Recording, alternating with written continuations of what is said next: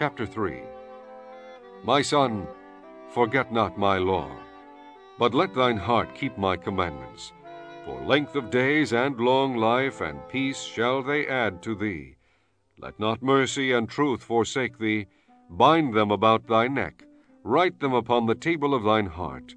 So shalt thou find favor and good understanding in the sight of God and man. Trust in the Lord with all thine heart, and lean not unto thine own understanding.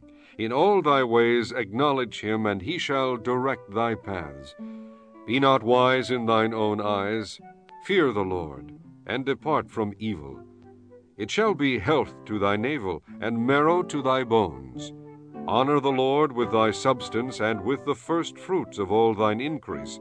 So shall thy barns be filled with plenty, and thy presses shall burst out with new wine.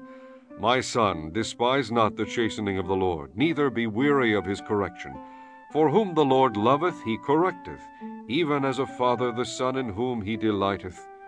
Happy is the man that findeth wisdom, and the man that getteth understanding.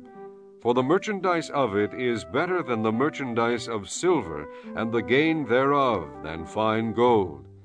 She is more precious than rubies, and all the things thou canst desire are not to be compared unto her.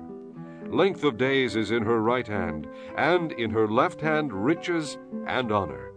Her ways are ways of pleasantness, and all her paths are peace. She is a tree of life to them that lay hold upon her, and happy is every one that retaineth her. The Lord by wisdom hath founded the earth, by understanding hath he established the heavens. By his knowledge the depths are broken up, and the clouds drop down the dew. My son, let not them depart from thine eyes. Keep sound wisdom and discretion. So shall they be life unto thy soul, and grace to thy neck. Then shalt thou walk in thy way safely, and thy foot shall not stumble. When thou liest down, thou shalt not be afraid. Yea, thou shalt lie down, and thy sleep shall be sweet. Be not afraid of sudden fear, neither of the desolation of the wicked when it cometh. For the Lord shall be thy confidence, and shall keep thy foot from being taken. Withhold not good from them to whom it is due, when it is in the power of thine hand to do it.